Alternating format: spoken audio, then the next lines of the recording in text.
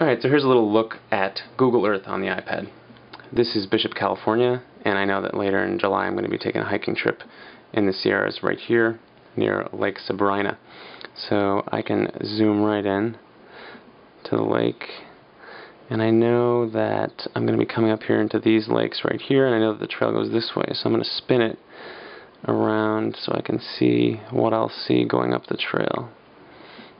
And with two fingers you can tilt the whole map down until you have a horizon, and then you can zoom in with two fingers and really see. So I know the trail's going to start there, and we're going to come up here, so you can really see right through these lakes right here.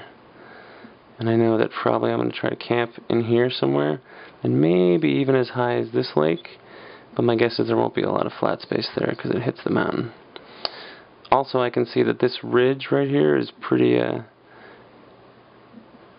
gradual, so I could probably easily scramble up this for some pretty awesome views from that point, and even hike along this ridge if I wanted to. And then I know we'll come down here and come back up